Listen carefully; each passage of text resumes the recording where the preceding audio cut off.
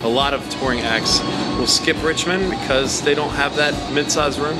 So expanding on that, creating a venue that can host those type of acts, I think is pretty crucial to the scene.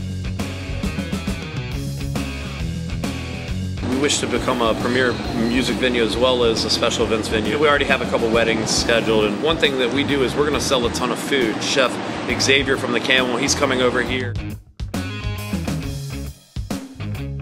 We're adjacent to the museum district and the fan. I know we want to be an anchor tenant for the neighborhood. They can walk here or bike here.